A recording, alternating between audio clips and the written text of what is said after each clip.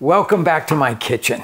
Today it's all about corn, and it's really all about esquites, that really famous street snack that you find all over Mexico.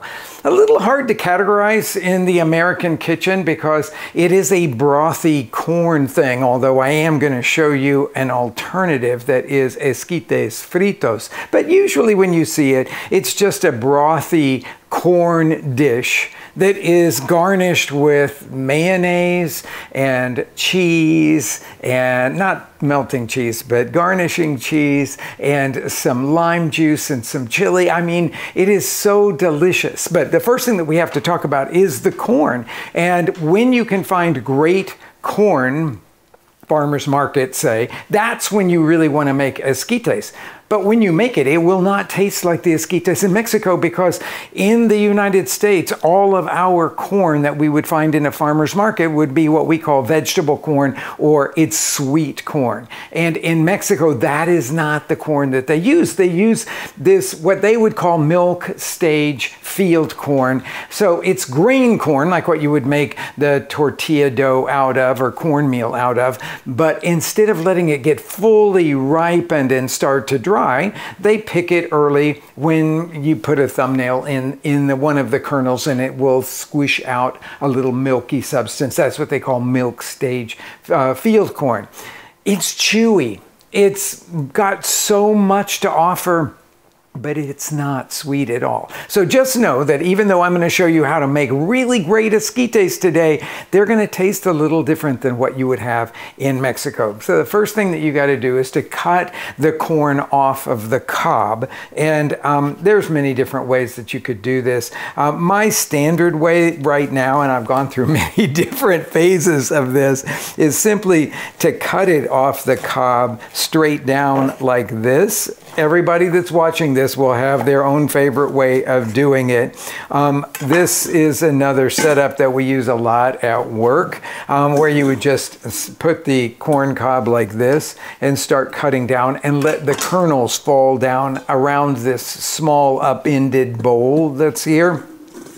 Personally, I'm finding right now that just simply holding the cob and cutting one side off like that allows me then to flip it over and to be flat and more stable for the other three sides. So you just have to kind of know where the cob is so that you're not cutting off a lot of cob into the corn kernels as they come off of here. Okay, so now we've got all of the kernels cut off of 6 ears of corn. Some people like to go around and scrape everything with the back of a spoon. Feel free to do that. It will give more flavor to the finished dish. But if you're working kind of quickly through this, cutting the kernels off the cob just like that is fine. Now I have water here coming to a simmer, and the first thing that I'm going to do is to make a corn broth. Some of these are not fitting in here very well, so I'm just going to cut the end of these things off because they're a little bit too big for this pan here. So slide them all in there. Now what you want to make sure of is that the corn kernel, the corn cobs are fully submerged into the water and that they're covered by the water. I'm going to say almost like 2 inches of water above it. These are kind of floating around, but you can see that they're nicely submerged into this now. I'm going to throw these pieces in there because they'll give flavor too. Put the top over it, partially cover, medium to medium low once it comes to a full boil. And we're going to let that simmer for about an hour to bring a lot of that corn flavor out of the cobs. Then we'll come back and we'll finish it. It's a very easy recipe to do, but when this is ready, I'll show you what it's like to finish it. Okay, I think that this is ready now. There's not much of a way to tell whether it's ready or not, but give it about that hour time to be able to get the flavor from the cob out of there. If I try to pour this, it's going to be horrible. So I'm just going to take these guys and set them right here in this strainer and then kind of pour over them just because we have to strain this liquid now.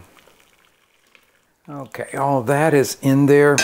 Now I'm going to get rid of these corn cobs now because they have done all that they can do for us. I'll set them over here. And I'm going to scrape the fresh corn into this pot here.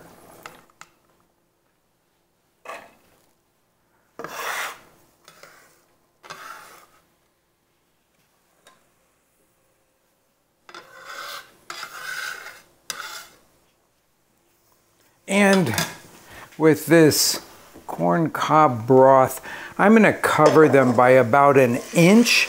That will be our flavorful liquid. Now, I will tell you, if you don't have time to make this corn cob broth, you can do this whole thing just simply with water. It will taste good. It won't be quite as rich. So I always encourage everybody to make the corn cob broth if you do have time. So about an inch over the level of the corn, which is what I have right now. I think, yes, I think that's about... yeah, that's about it. Second ingredient that's going to go in there besides the corn kernels is fresh epazote. Okay, so I know a lot of you will say, but I can't find fresh epazote. Number one, go to your Mexican grocery store because there's a really good chance that they have it. No, they won't have it at most well-stocked grocery stores, but the Mexican grocery stores will have it. And this is really beautiful stuff. I'm just going to pull off a whole handful of it.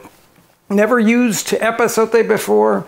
Let me tell you what it's like, okay? It's a pungent herb, but once you taste it with the corn or with black beans, because it's oftentimes simmered with black beans, you will find that it is a flavor that just gets in your head and nothing is quite like it. Of course, you could put a big handful of cilantro in here, but once you have simmered it for a long time, it won't taste like your fresh cilantro. It'll be good, but it won't be the same. Okay, so I'm just going to throw those in there, put the top back on here. I still have it over the fire. I'm going to bring it back to a boil and then regulate the heat so that the liquid in there is just barely simmering, and we're going to let that go for about 20 minutes. And then we're basically ready to season and serve. Now, if you're doing this in Mexico, let me tell you that the corn there will probably need about double the amount of time in cooking to get tender. That stuff is, well, let's say more substantial than what we have in the States. Now, back to the recipe. Okay, time is up. This needs to be seasoned. It usually takes about 2 teaspoons of salt for this, so I'm going to just start with that. And then give it a little taste here. I'm going to stir it all up to make sure that that salt is evenly distributed through there. And see where we are. Flavor-wise,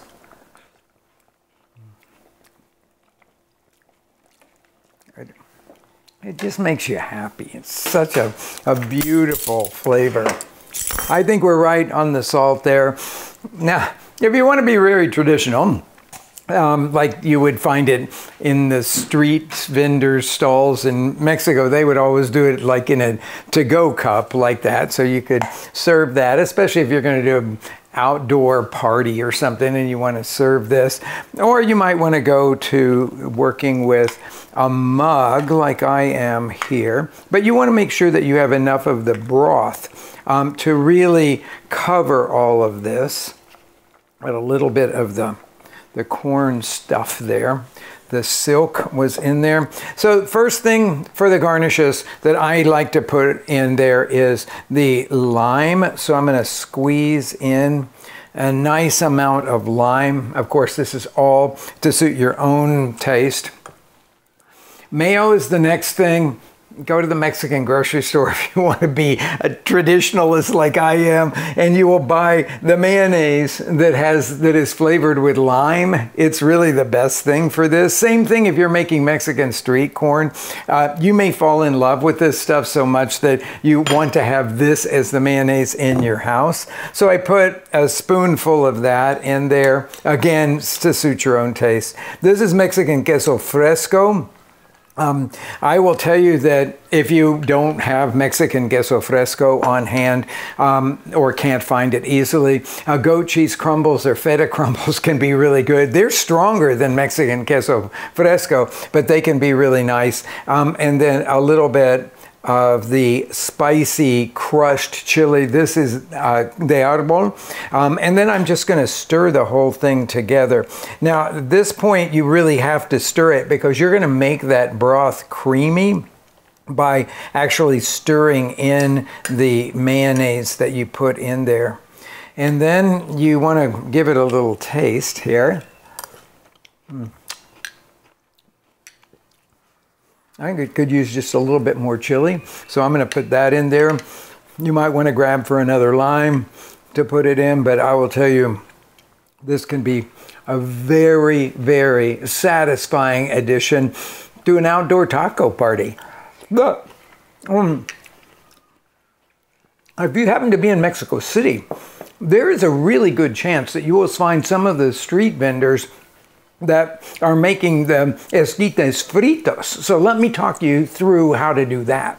The first thing that I do is to melt some fresh rendered pork lard in a skillet. Now, if you're not a pork lard person, you could do this in butter, but I will tell you the traditional flavors with the pork lard. Then add the kernels of corn that you've cut off the cob and chop up a white onion or a smallish white onion and add that to the pan, and then just turn and turn and turn until you start to see a little browning. Of course, the seasonings that are going to go in here is going to be a handful of epazote leaves. Just tear them off the bunch and chop them up, and then add those to the skillet along with a small handful of little arbol chilies. Take the tops off of them first and just keep stirring that until you get this really beautiful browning. At that point, you need to season it. It'll take a couple of teaspoons of salt.